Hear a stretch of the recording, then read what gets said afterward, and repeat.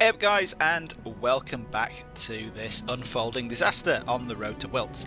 In the last video you saw all the planning and the over-analysis and the first 5 minutes where my plan to grab the East Hill objective straight off the bat was totally derailed by a combination of technical incompetence, mud and worry. And that's pretty much where we're picking up here. I've just caffled on the plan to blitz my way onto the East Hill with my half-track mounted SS Pioneer platoon, because I've suddenly decided that they're too lightly armed to assault the American infantry that I'm now convinced are there. Just to solidify my guess that my opponent is deployed pretty far up, I've spotted a Sherman over on the South Hill and a soldier up on the East Hill. That guy's about to get severely mortared by my pre-planned barrage, and instead of that paving the way for a shock mechanised assault, those mortars are instead going to be covering my setting up a slow and steady stand-up attack. And this has a lot going for it.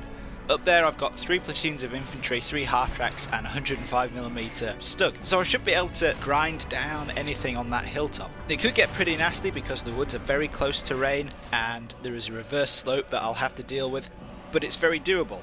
And taking the East Hill will still set me up to isolate and take the North Hill as in the original plan, so the only thing that has really changed here is the speed of execution. The downside is that speed of execution is absolutely key here.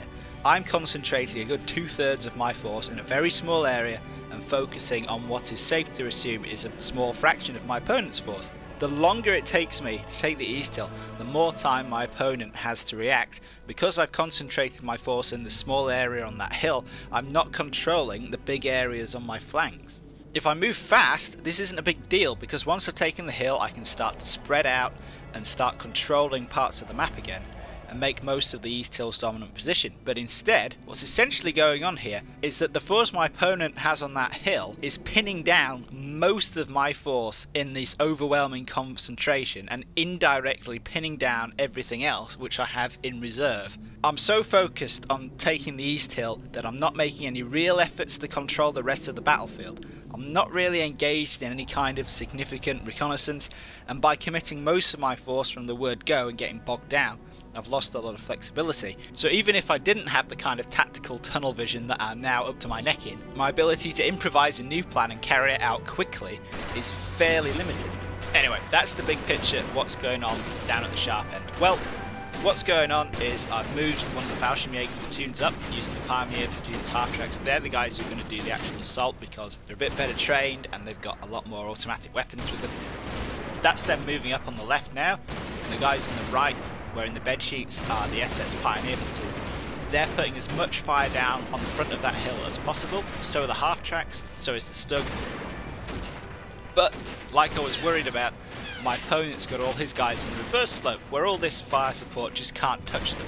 And as soon as my guys get close enough and their heads come over the crest, they're just going to get picked off one by one very easily, like this fire team here. The easiest way for me to deal with this would have been to properly time the assault with the mortars, so the mortars are landing on the reverse slope where they're not going to be much of a hazard to my guys coming up the forward slope, but the enemy is going to be pinned down, take casualties, generally be cowering in his holes, and then the instant the barrage lifts, friendly troops come over the crest and catch them before they can get back on their feet. But obviously that all went out the window, so we're going to have to be doing it the hard way. This is over on the other side of the hill, on the right hand side. You see these are the Pioneers who are stacking up to put the fire down. And there's a couple of Americans who are flanking round on the far right.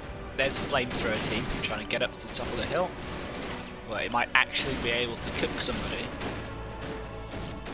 And these Americans over on the right who are going through the woods are going after the Puma. This is the right-hand Puma, which is leading a kind of charmed life. It's getting shot at a lot.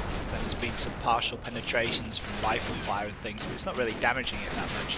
And presumably my opponent sent off an anti-tank team or a squad to go sort it out. But they're also doing a good job of keeping the guys over here pinned down and shoot them in the flank as they try and assault the hill. So broadly speaking, the assault is kind of bogging down a little bit.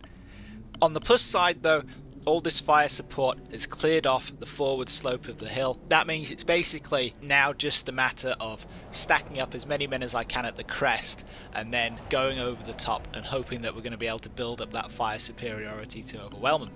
If nothing goes disastrously wrong. Now, people who really play a fair bit of combat mission or have any common sense whatsoever really, will be looking at all those icons on the map and thinking, wow, aren't they close together? What's the worst possible thing that could happen right now?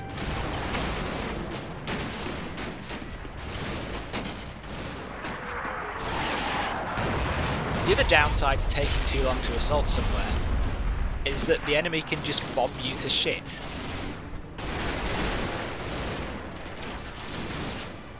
No warning, that means it's coming down on a target reference point with a lot of dead Germans hanging around in those woods now. And of course, my opponent's guys are totally safe on the other side of the hill.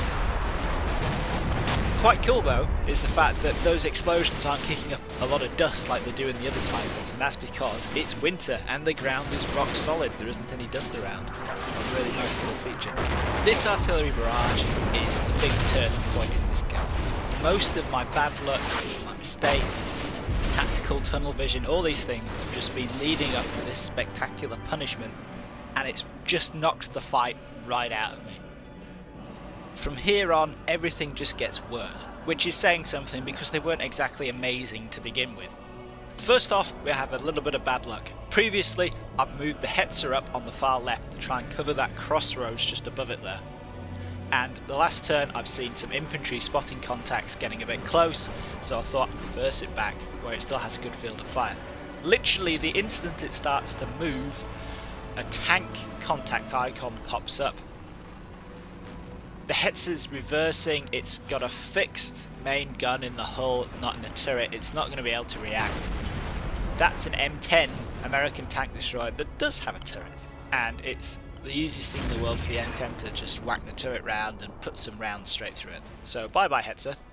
At least I can put that down to bad luck though, bad luck and bad timing, if you excuse the fact that I've let my opponent control most of the battlefield, which is what made me feel I needed to reverse it in the first place.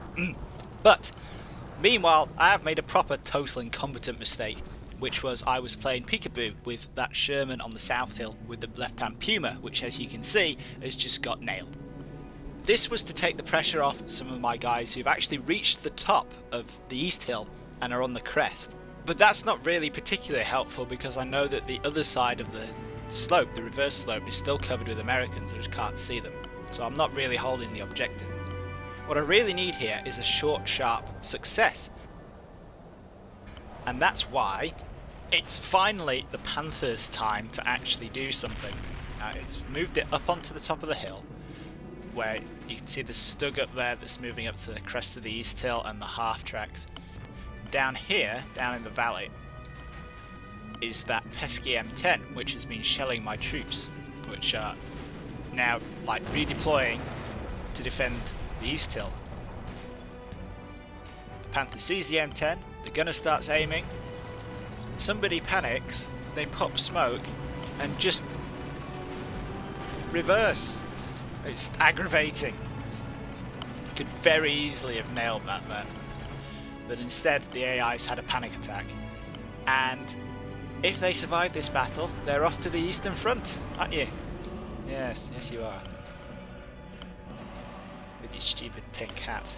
Just to make it worse, over on the right I've moved this Stug 105 up to try and take out the Sherman, which is going to pop into view ahead of it in a second. 105mm heat round from a Stug versus a Sherman should be good, right? Well, first of all you have to hit it. That shot went right in between the tracks and just missed. Bad luck. The Sherman's just taken out the right-hand Puma. But any second now. Yep, 105mm heat round did absolutely nothing. Welcome to Final Blitzkrieg, where Shermans are actually quite scary. That is a Sherman Jumbo, which has about a couple of inches of extra armour plated on, and it's slanted and everything. It's a really tough piece of work. And this is the last big kick here for me. I'm used to thinking of the American army as being quite squishy and inexperienced, but now we're talking 1945. They've been through the ringer, they know what they're doing, their troops are all very veteran now, Lots of better extra equipment is coming out. The Shermans are getting upgrade after upgrade, and really the big balance of power between the American army and the German army has changed an awful lot. So with that Stug gone, that's all my armour apart from the other Stug, which is sitting on top of the hill surrounded by dead bodies and refuses to do anything because it's broken, and the Panther, which as tribute to its monumental uselessness I've moved back into position. It refuses to see the M10 and the M10 knocks it out with a single shot. So it's time for a ceasefire. And that's it. There you go guys, a nice little insight into how to lose a combat mission, which is generally more interesting in some cases than just straight out success. A big shout out to a Jarman G for playing against me. He's an excellent opponent. I've got a few more interesting games against him waiting to be turned into videos, especially some crazy combat mission Black Sea ones to look out for. Thanks for watching. There's plenty more combat mission in the pipeline. Don't forget to comment, rate and subscribe if you haven't already, and I'll catch you in the next video.